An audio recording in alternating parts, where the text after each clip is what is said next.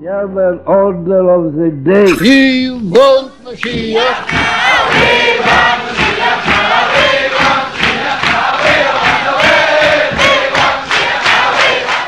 I would just like to ask the Kinderlach to all stand for a moment.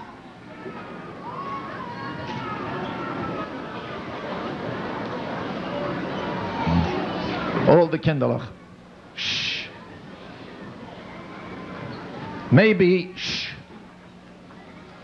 we weren't 100% today, but I'm sure from now on we're going to be good kids. Right? Let me hear. Are we going to be good kids from now on? Let me hear it loud and clear. Do we promise the Rebbe that we're going to be good kids? We're going to be real Tzivos Hashem? We're going to knock the Yetzer Hara out? Okay.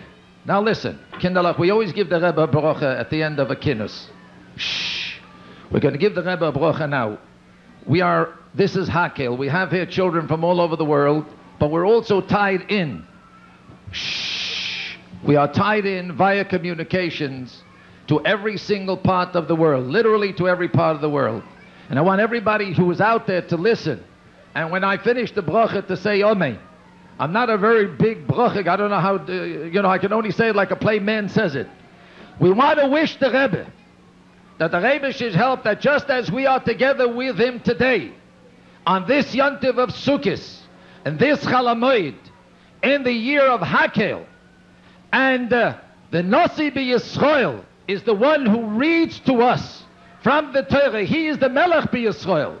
So the Rebbe should help the Rebbe soll sein gesund und stark.